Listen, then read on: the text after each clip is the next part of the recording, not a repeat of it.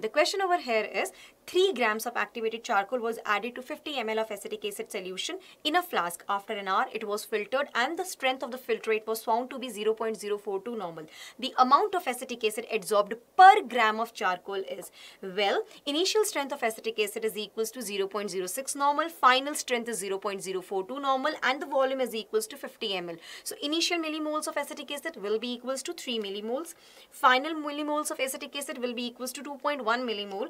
Well, talking about the millimoles of acetic acid adsorbed, which comes out to be 0.9 millimole. Talking about the amount of acetic acid adsorbed, it will be equals to 0.9 multiplied by the molar mass, which is equals to 60. So it comes out to be 54 milligrams. Talking about the last conclusion point, amount of acetic acid adsorbed per gram of the charcoal will be equals to 54 divided by 3, which comes out to be 18 milligrams. Hence our option number A, 18 milligram, is absolutely the right answer.